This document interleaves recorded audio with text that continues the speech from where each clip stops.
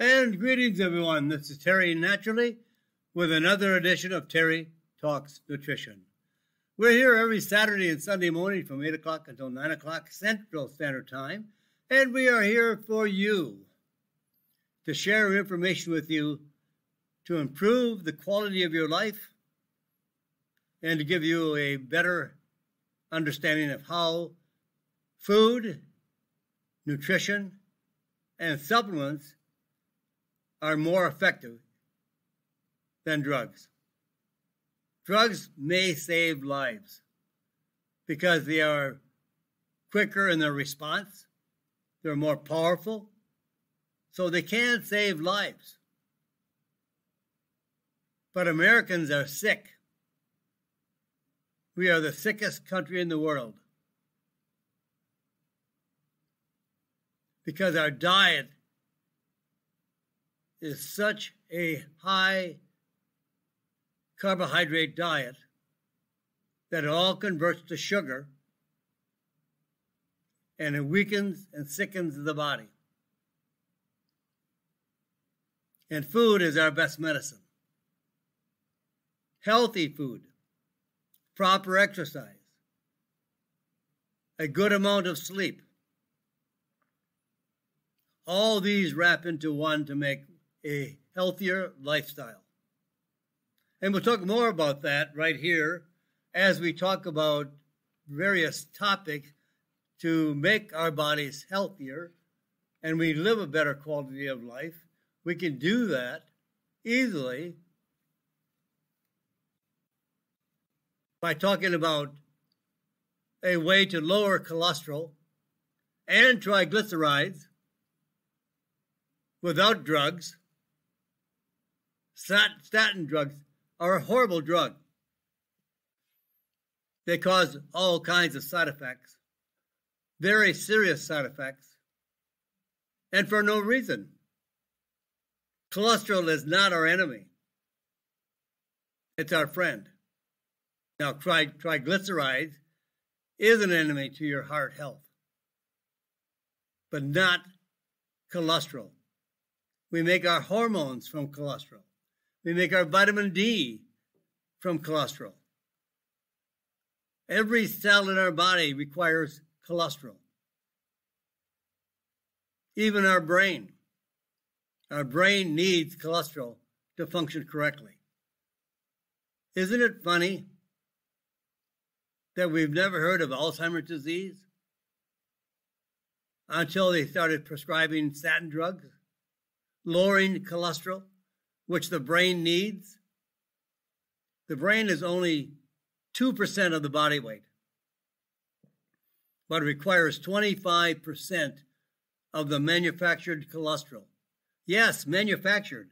Our body makes it. Our body requires so much cholesterol that I believe God, or you can say creator, or you can say whoever made your body, knew that we needed a high level of cholesterol. More people die, have strokes and heart attacks when they have low cholesterol. And then we'll talk about yet another study on how terrible ultra-processed foods are for our health. Ultra-processed foods destroys our health. And then we'll talk about how kids can focus better in school. And then, do you suffer from seasonal allergies? Well, I'll tell you what, I'll wait. Just hang on. Don't go away. Because I'll tell you how you can improve your health even if you suffer from allergies. And then we'll tell you how to give your gut a boost with nuts. We have a lot to talk about today, even including 1 in 10 Americans over 65 have dementia. And then natural ways to boost your testosterone.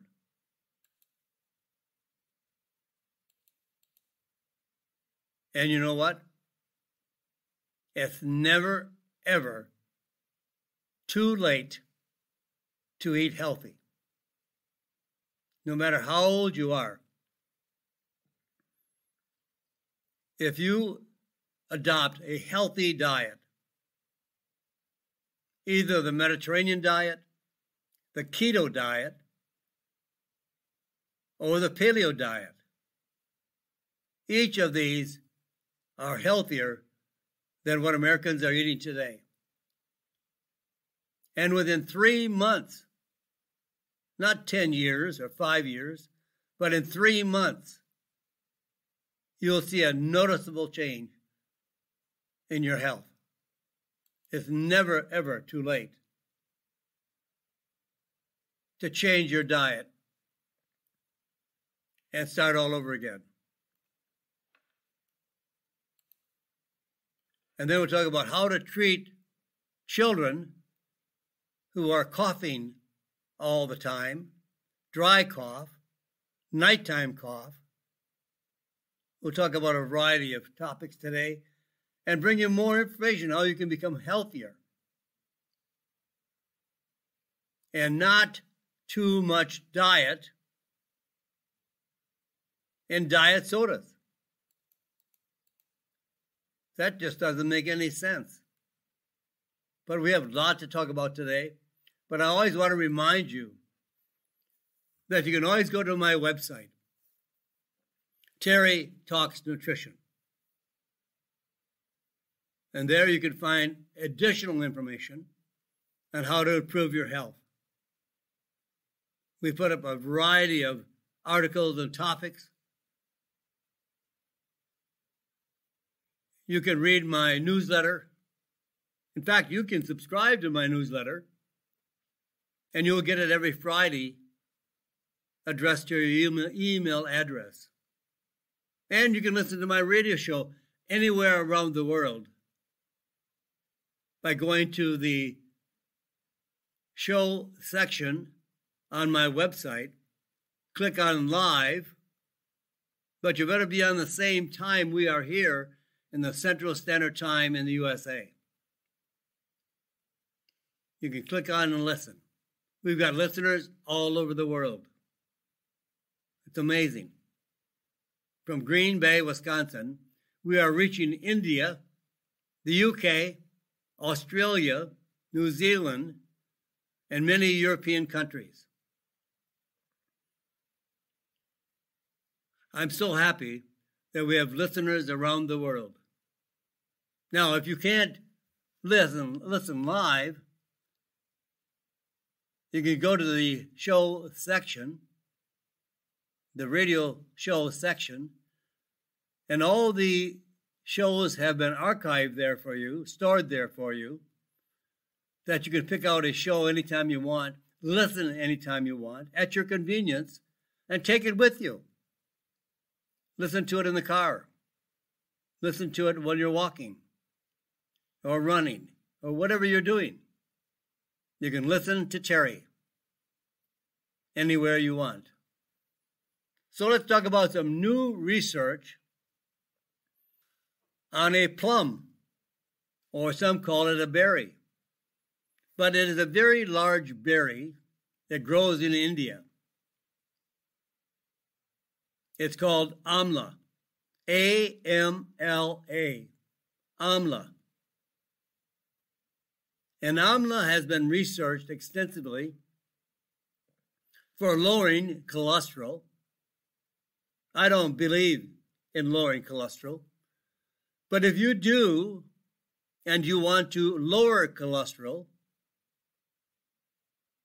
I think it's much, much more important to increase the HDL. The HDL is a good cholesterol. Lower the triglycerides, absolutely lower the triglycerides, and increase the HDL. Don't worry about lowering the total number of cholesterol. Many doctors take a quick test and say, oh, your cholesterol is 280 or 290. That's way too high. No, it's not too high. You have to look at the fractions of the cholesterol, the LDL, the HDL, the triglycerides. They paint a different picture, and just don't lower arbitrarily the total cholesterol level. That's not the way to do it. And that's the way they want so many people on statin drugs. 30 to 40 million people today are taking statin drugs for absolutely no reason.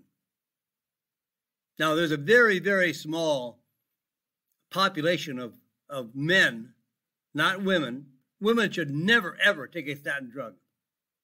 There have never been studies on women. The studies have been on men, and they just say, oh, that's okay for women too. There is a small population of men between the age of 40 and 68 that have had already a heart attack or a stroke. They may benefit. But it is not just willy-nilly give everybody a pill. Cholesterol is good for us. That's how our brain functions. That's how we make our hormones, testosterone, estrogen. That's how we make vitamin D. Cholesterol is the starting material. And it's so important that the body actually manufactures it for us. That means we don't have to worry about finding it someplace or eating it someplace because it's already made for us. That's how critical it is for the body. But if you do want to lower it, which I would never ever suggest, but let's increase the HDL and lower the LDL and lower the triglycerides. So do you really need to reduce your cholesterol levels? I'll tell you what. Researchers analyzed the data from 47,000 people age 75 and older with no history of heart disease at all who were taking statin drugs. Well, the results of this research, this analytical research data, statin drugs did not lower heart disease or death from any cause. This is exactly the way it said in the study. Statin drugs were not associated with a reduced risk of heart disease or death from any cause,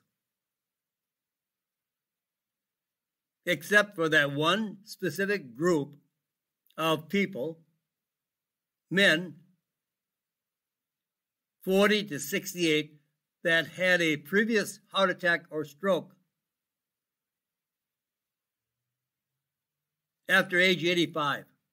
After age 85, listen up, after age 85, absolutely no benefits from taking statin drugs was found, including people with diabetes.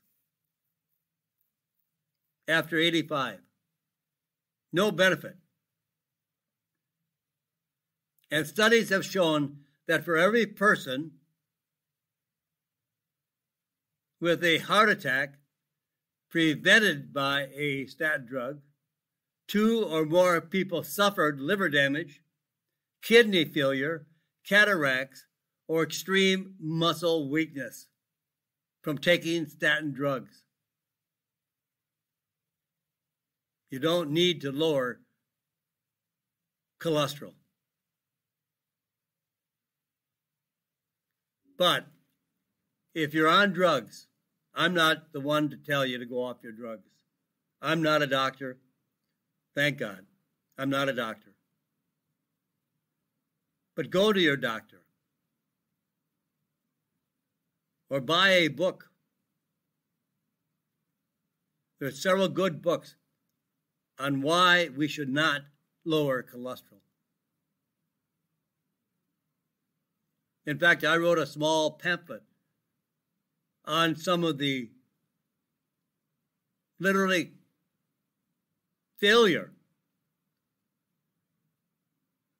of lowering cholesterol. And if you want a copy of that, you can go to my website. It's on my website,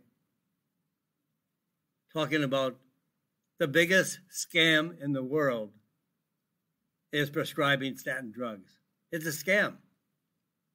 It's a money-making scam. The drug companies should be penalized for the garbage that they put out. For every heart attack that was so-called prevented by a statin drug, 2 or more people suffered liver damage, kidney failure, cataracts, or extreme muscle weakness. Is that what you want? Because by taking a drug, you almost assure yourself of more damage. And really, just stop worrying so much about cholesterol. It's not the enemy. 25% of the body's cholesterol is found in the brain. 25%. You wonder why people can't think anymore? They've been on statin drugs, which lowers cholesterol, which affects brain function, and possibly could cause Alzheimer's disease.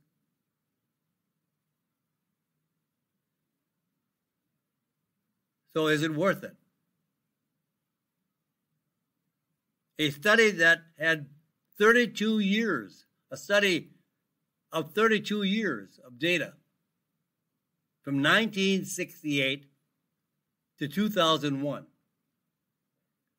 measuring cholesterol levels and mental function, collected from 1,500 women, found declining cholesterol levels, lowering, reducing cholesterol levels from midlife to late life, increased the risk of dementia, loss of memory, loss of learning skills, and Alzheimer's disease. What you really should be concerned about is to make sure that you have low levels of LDL, and if you have low levels of HDL, the beneficial cholesterol, I would be very concerned. And if you also have increased amounts of inflammatory triglycerides and oxidized cholesterol. Triglycerides is a type of fat that's made from carbohydrates and sugar. So when you eat carbohydrates, bread, pasta, cakes, pies, donuts, you name it,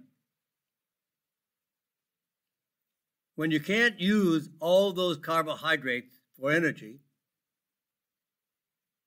the body packs all the fat that is produced from the carbohydrates into your cells for an emergency when you need them. And all that fat are called triglycerides. They cause more heart disease and heart attacks and stroke. So the fat that you don't want comes from carbohydrates and sugar. Get your HDL up, and I'll talk about that in just a moment. That is the good cholesterol. That's the high-density lipoprotein, that high levels. You want high levels. Women should be over 50 on the HDL. Men should be over 40. And sometimes they're very, very low.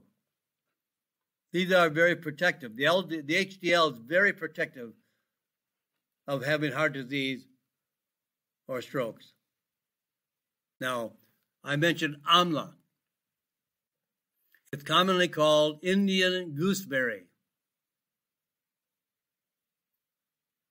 And amla, in studies that have been recently done, shows that it prevents oxidation of the LDL. That's the bad cholesterol. And it's not bad until it becomes oxidized. Amla reduces triglycerides up to 24% and increases the HDL levels by about 14%. Clinical trials have been conducted with amla, AMLA, amla. 98 people with abnormally high lipids, total cholesterol, triglycerides, and LDL. They received either amla extract, 500 milligrams twice a day, or a placebo twice a day for 14 weeks. 12 weeks it was. 12 weeks. Results in the amla group. 73% had significantly lower total and the bad cholesterol levels, the LDL. And 89% had a reduction in triglycerides. In a separate trial of amla versus placebo, the HDL levels increased by 14%. Taking 1,000 milligrams daily, possibly 500 milligrams in the morning, 500 milligrams at night, or if you're pressed, 1,000 milligrams just once daily. 1,000 milligrams total for the day. I would not worry about your cholesterol. I would worry about your triglycerides. I would worry about having a high LDL cholesterol level. But just to go on a statin drug because the doctor found that your cholesterol was 260, 280, 290, whatever. You know that it used to be 240. They thought 240 was a healthy dosage, a healthy level. 240. And then it was lowered to 200. Now all that does is increase the population of people that have a level of cholesterol that can be then treated with statin drugs.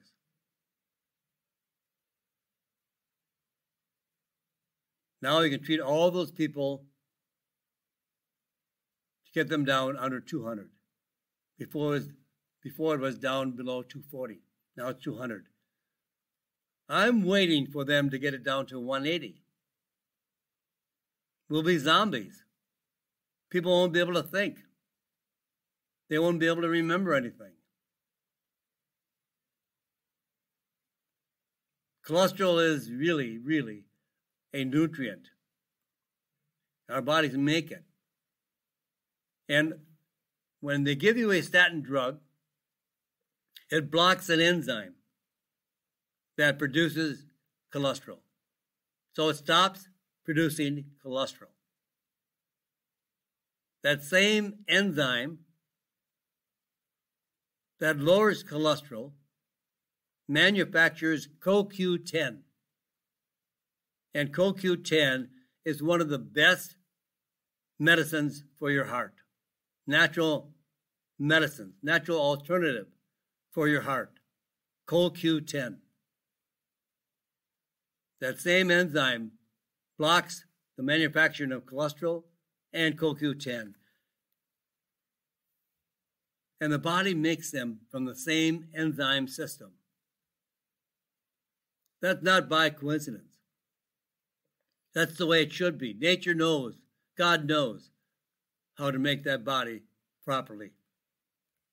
But we screw it up. So this is only my opinion. But I've read enough and seen enough literature, enough studies to show that cholesterol is not the enemy. We need it. and we need it daily. We don't need triglycerides. So if you get rid of the soda, get rid of the sugar, get rid of the high content of carbohydrates, follow the ketogenic diet, get rid of the carbohydrates, eat a good protein diet with plenty of good quality fats, like olive oil.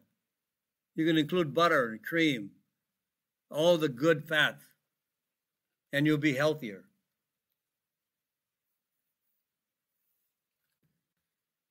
Now, I only have about a minute and a half before we go into the break.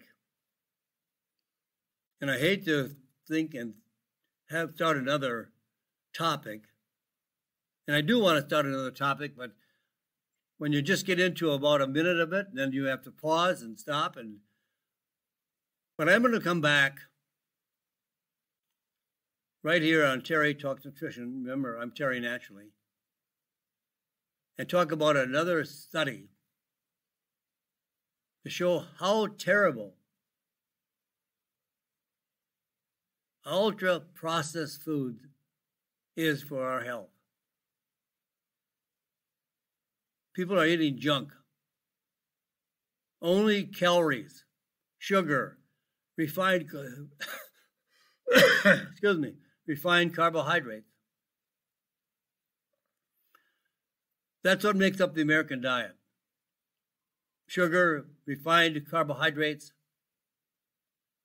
soft drinks, ultra-processed foods. Foods are not made to be eaten. They're made for profit. And they'll do anything they can to increase the profit by lowering the quality of our food. They genetically modify it. They use all kinds of preservatives and chemicals, dyes, coloring. All the junk that we eat has no nutritional value. But I'll come back right after this break. Don't go away. I have a lot more to talk to you about beyond processed, the ultra-processed food. And welcome back, my friends. This is Terry Naturally. We're here with Terry Talks Nutrition. Go to my website. Gain a lot more information. Subscribe to my newsletter. You'll get a brand new newsletter every Friday that goes to your email address. You can also listen to the radio show as much as you want, not just Saturday and Sunday.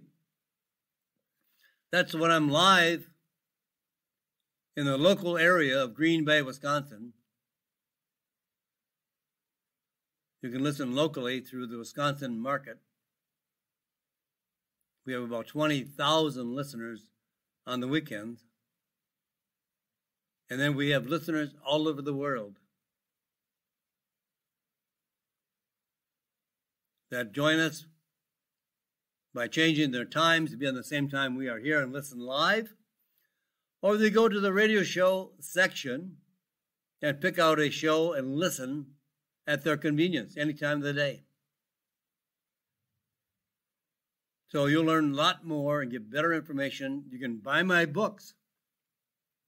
They're relatively inexpensive. And sometimes I post some on Facebook for just 99 cents. Otherwise, they run about $8.95. That's a very cheap price to pay to change your life, to maybe save your life. So we're going to talk about ultra-processed foods and others in this half hour. Yes, what you eat, we are plagued with chronic inflammation. There's nothing bad about inflammation. All inflammation is good until it is so chronic that it starts eating away in your tissues, your cells, your joints. But when we have oxidative stress, that damages our cells, ages our cells, damages our DNA, and causes 98% of all of our diseases. Inflammation just goes to that area of damage to try to repair it. But we don't change the process of inflammation. We cause the inflammation every day, day in and day out. Because whatever we eat can cause inflammation. Number one, carbohydrates. All carbohydrates, bread, pasta, whatever, is converted in the body to sugar, just like you have in the sugar bowl. And sugar. There is no healthy sugar. And then the refined vegetable oils. All of these, sugar, carbohydrates, and vegetable oils, cause inflammation. We are a nation of inflammation. So researchers in Australia analyzed 4 years of data from 2,000 men and women at an average age of 57 to determine what effect their diets had on inflammation levels in their bodies. The result of this 4-year study: ultra-processed foods made up 40% of the subject's daily caloric intake. For each 3.5 ounces, just 3.5 ounces of increased intake of ultra-processed foods, the inflammatory C-reactive protein levels increased by 4%. 4% more inflammation. That's only 3.5 ounces. That barely keeps a mouse alive. Think how many ounces Americans eat. And each 3.5 ounces increases inflammation, the inflammatory C-reactive protein levels, by 4%. 3.5 ounces is roughly equivalent to a deli meat sandwich on white bread plus a cup of sugar-coated cereal. Not much. That sounds like a meal made by many Americans today. A white bread deli meat sandwich. And then people are suffering from arthritis, type 2 diabetes, heart disease, strokes. All these conditions and diseases are brought about by what we eat, not by a lack of drug, not by unknown science that we don't know what disease, how this disease is caused. We cause all the diseases by what we eat or what we don't eat. And when we have an increased C-reactive protein, CRP, it's a marker that doctors look for to determine the level of inflammation. So when it's increased, a high level of C-reactive protein, it's associated with an increased risk of cancer, heart attacks, strokes, and even COVID-19 and other viral illnesses. We are a sick nation, a sick country, a sick people. In contrast, people eating diets consisting of whole, unprocessed meats, vegetables, fruits, and extra virgin olive oil have much, much lower reduced risk of inflammation and decreased risk of disease. The most powerful superfood, in my opinion, is extra virgin olive oil. It is a superfood.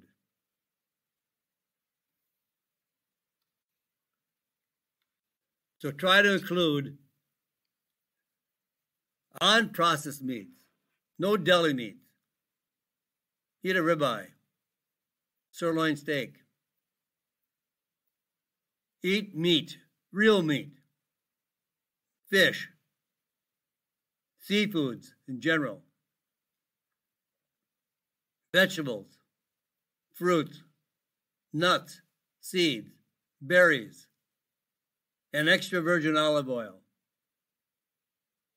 And if you avoid all the other garbage and junk and concentrate on what I just mentioned in terms of the food to eat, or go to my website,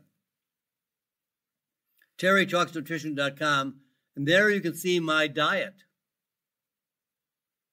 Go to the tab that says Diet or Terry's Diet, and I'll give you the recommendations of what to eat and how to eat. But there is nothing more powerful than extra virgin olive oil. It'll cure what ails you and prevents any other ailments.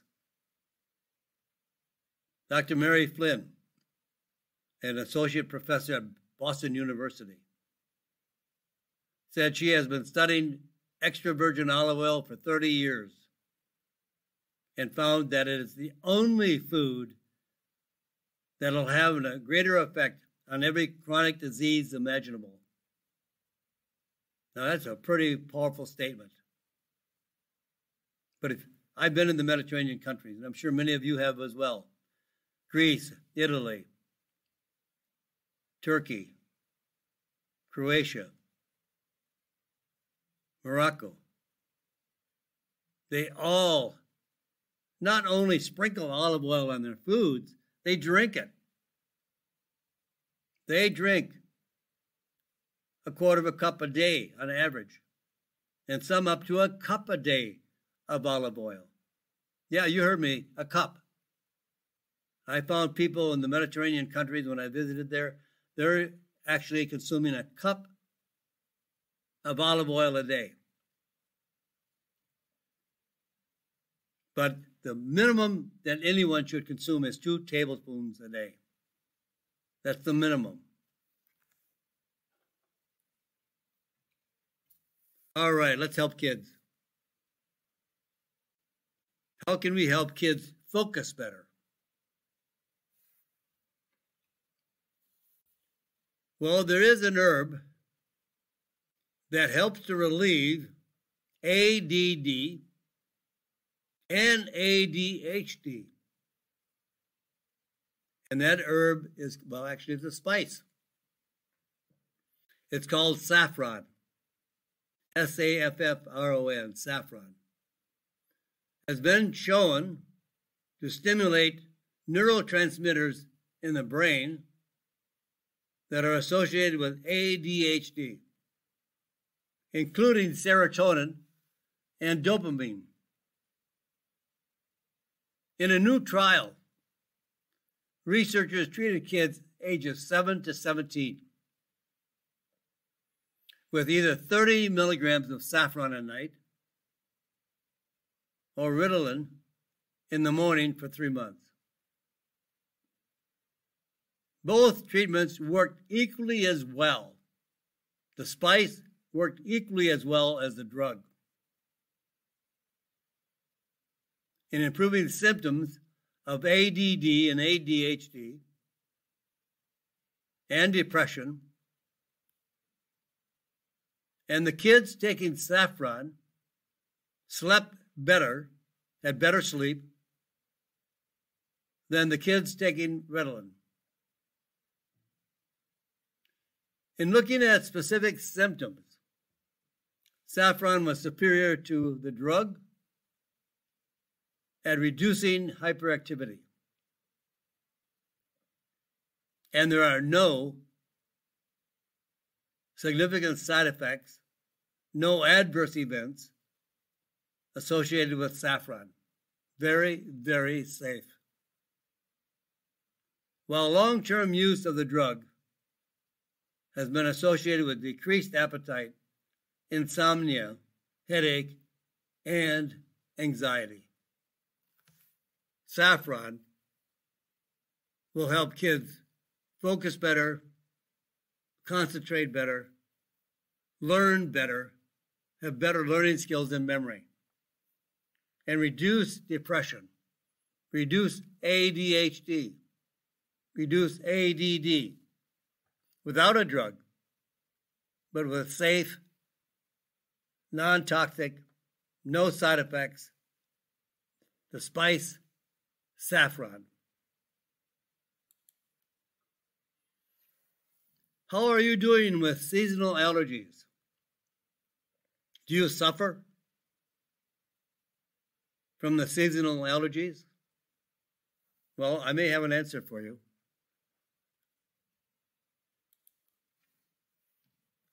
I would suggest that you try propolis. Propolis, propolis. It's a substance that the bees gather pollen and they carry it back into the hive. But they also gather polyphenols from trees and shrubs and buds and plants, flowers. It's a different substance. Polyphenols are bioflavonoids. They're healthy for both human and animals. And propolis is a substance given to this group of plant life because it means defend the city. It's a Greek name. Defend the city. As the bees defend their colony, as propolis defends our immune system. Propolis is very powerful antimicrobial. Kills off all types of pathogens, fungal and bacterial infection, fungal infection, and allergies. Approximately 20 to 30% of people have allergies. And the prevalence of allergic diseases like asthma, hay fever, food allergies is increasing worldwide. Propolis is a natural anti-inflammatory and has been shown to inhibit allergic inflammatory responses in the cell, both animal and human trials.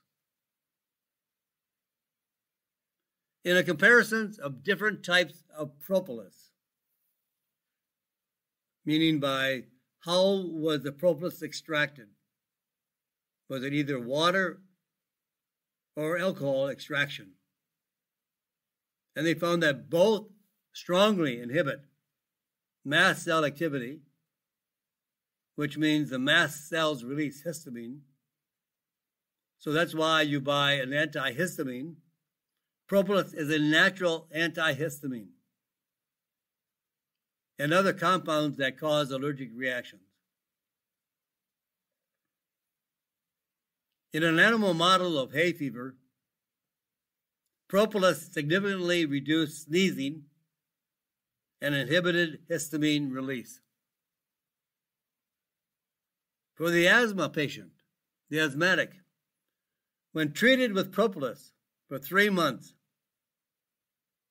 nighttime asthma attacks dropped from an average of 2.5 per week to just 1 a week. And lung function improved by up to 30%. And this is very safe for both children and adults, even down to an infant. It is extremely safe. It's like eating vegetables. Very, very safe. No side effects. And also, propolis is also non-allergic, even though that it comes from bees. It's hypoallergenic. Now make sure you pick out the right propolis. Because when the bees use propolis to defend their city, the colony, or the hive, they mix beeswax and resin to be able to use it inside the beehive. But we can't digest beeswax and resin. So when propolis is taken from the hive, it is contaminated with, not bad, it wouldn't hurt us if we ate it, but we won't get any value from the propolis because it's mixed with beeswax and resin. So we have to purify the propolis. And the propolis you want is the clinically studied propolis that is purified by removing the wax, the resin, and the impurities, which then yields a more powerful concentrated extract. The bee's propolis is about 80 to 90% beeswax. Our stomachs do not digest wax. So there are companies that have found a way to remove the wax and remove the resin without chemicals, without solvents, to come up with a purified, highly concentrated propolis, 100% propolis. And this is all done through an ethical management of beehives, which is very important. The bees are not harmed. The hives are not harmed. So we want to preserve the bees because mortality among European wild bees is as high as 20%. Now, 200 milligrams daily of this very highly purified propolis is ideal for adults. You can double it for a while if you want. You can double it forever if you want. There's no side effects, but just cost effective. 200 milligrams daily is sufficient. If you come down with a cold or flu and you want to take more, you can double the dosage, triple the dosage, or whatever. And for children, you can find it in chewable tablets. You can find it in capsule form. And it's very safe for kids and very effective for children that have ear infection. But always consult your doctor when you have infection or a condition that might cause fever. Keep your kids safe.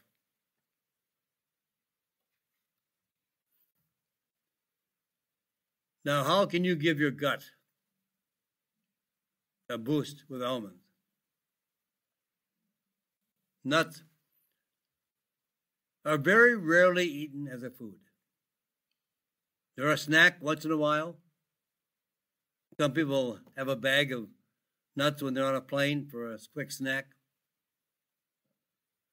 Christmas time, everybody eats more nuts. Nuts, or a variety of them, almonds, pistachios, walnuts, pecans, should be part of our daily diet. We should have a small handful of nuts of some kind every day. It's a good food, good fat, and has an effect on the body in a very healthy way. And now we find they are very effective, almonds in this case, on your intestinal tract. Researchers recruited 85 volunteers who typically ate unhealthy snacks like chips and candy for a 1-month study. One group replaced their usual snacks with 2 ounces of almonds. 2 ounces, probably a little handful. And the other group received a calorie-matched muffin as a control. And the results of this study: almond eating increased the level of short-chain fatty acids, which helps reduce intestinal inflammation and keeps the intestinal barrier stronger by 32% versus the muffin eating group that had no value. And additionally, the almond eaters had a 1.5 additional bowel movement a week, suggesting that almonds might be very helpful for people who suffer from constipation. It provides more fiber. The only thing with nuts that I would suggest, chew them very, very well. They have a lot of fiber, and if you don't chew them well, the bigger the piece swallowed, if you swallow an almond whole, it's going to go right straight through whole. Nothing will break it down. So you have to chew nuts very, very, very well.